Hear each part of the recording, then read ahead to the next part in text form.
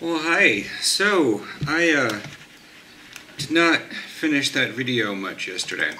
I went to the parlor, and I came back, and then I went and walked for a little while, because I felt like I should have been out for a little bit longer talking to them, but then I wasn't, so I was like, okay. So I went out for a little bit of walk.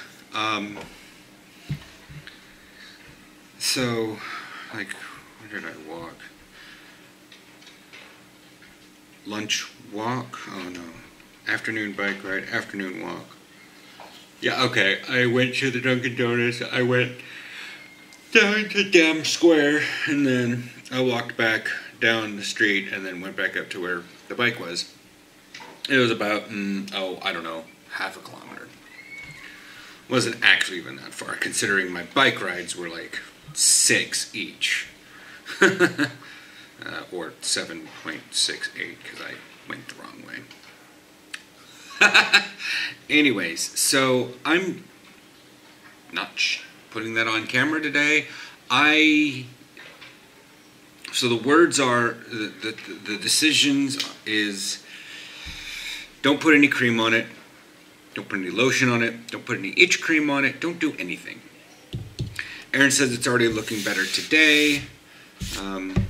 That's fun and nice. My body's pretty good at fighting off minor infections, so let's hope that's for the best. It's hell appealing right now. Anyways, so I'm gonna link a video up there. It goes to a channel I've been watching that's not entirely political, but definitely of anarchist philosophy in the United States. I brought it up before, watched a Bo video, or bring it up on that one, or I bring up sort of the idea of burn it all down, more on Facebook than on this channel. Anyways, so this most recent video, 16 hours ago at the time of this recording, is let's talk about Portland and Trump's move. So, since Erin and I are both originally from Portland, I figured I'd address this a little bit. That there was an occupied zone in Seattle, the CHOP, Capitol Hill Occupied Protest. Chaz, I think is, yeah, it's the Chaz.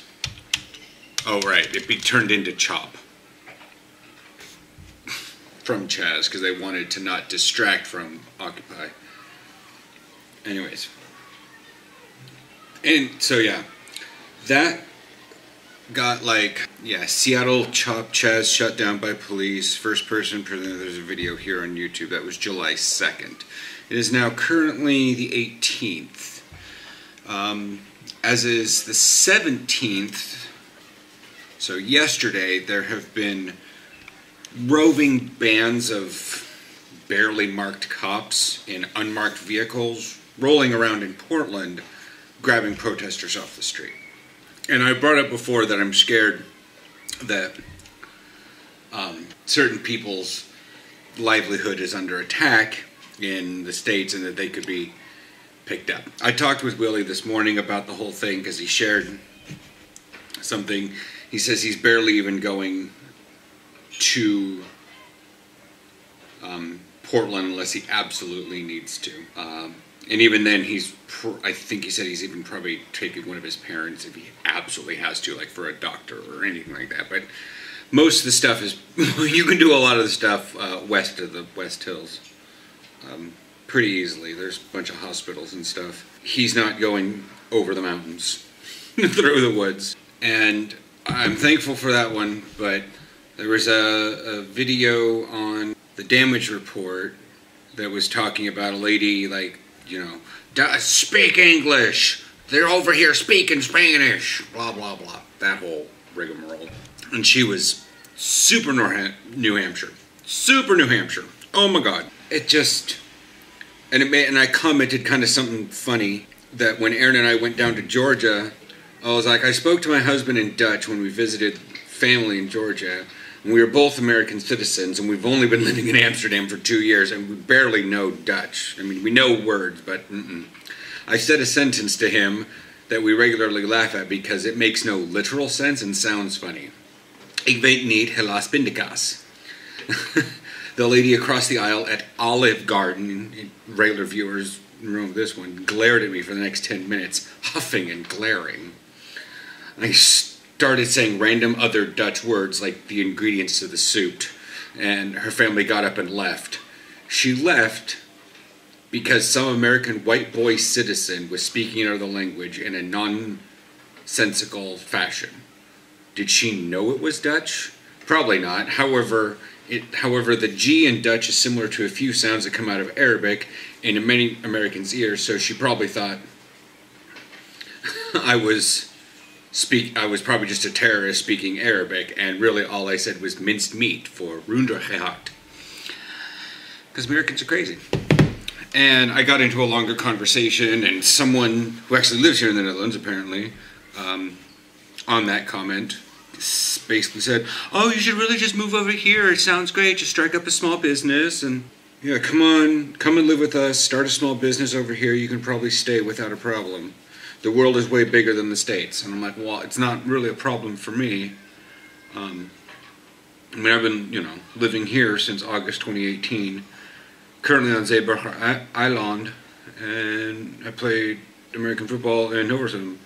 I kind of have a small business on a YouTube channel, but right now we're on my husband's knowledge migrant visa.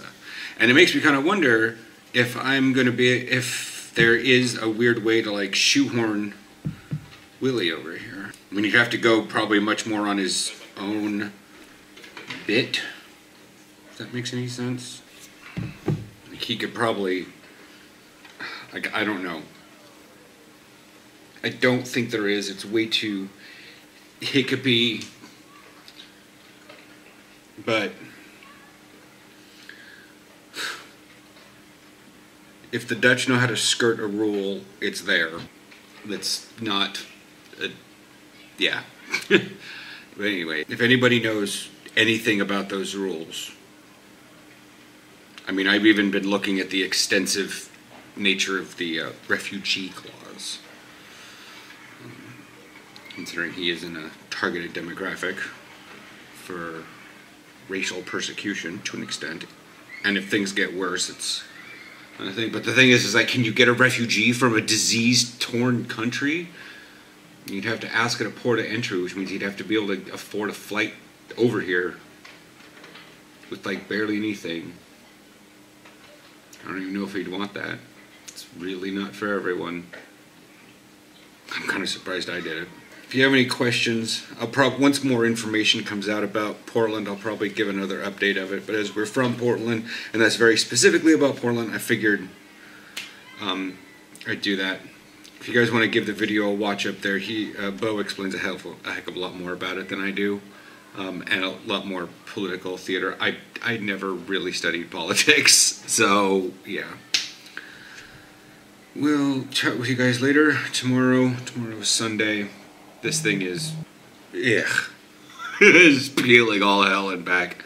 If you guys really do want to say it, it's not like bleeding and gross. It's not a gore factor, but it's,